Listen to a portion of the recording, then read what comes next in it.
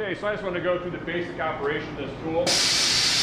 This tool is on a Gorbel 2-speed hoist.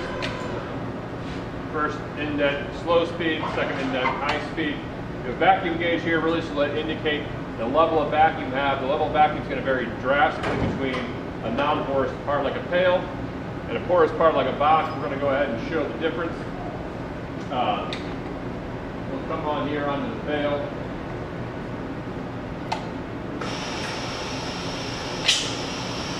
On the pail, you're pulling about 23, 24 inches of mercury. Floating handle here, as well as an anti-drop circuit to prevent you from releasing the part in midair. So I can hit the release button here. Until I actually set this part down, I'll hold the release button. As soon as the weight comes off, it releases. So this tool also has an interchangeable head on it, so I can drop this tool down.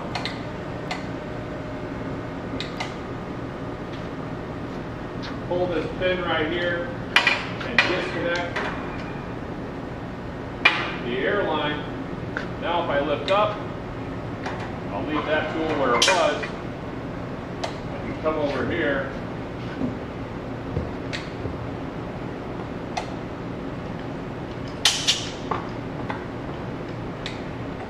Drop it on.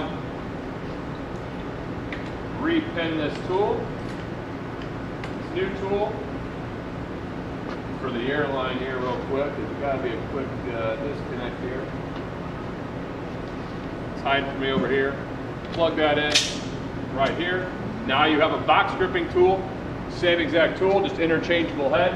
So it's very, very nice for having multiple parts. We'll go ahead and grip this. And this is going to pull closer to 11 inches of mercury. So, 11, 10, able to pick up this box. On a Gorbel Bridge Crane using a Gorbel 2-speed hoist. And again, I can take this higher or lower with this floating handle. Still stay in a good ergonomic position. You also have the anti-drop circuit here, so I can't release this part in midair. I'll go ahead and pick it up.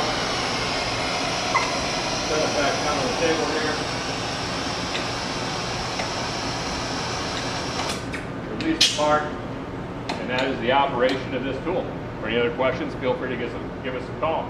Thank you.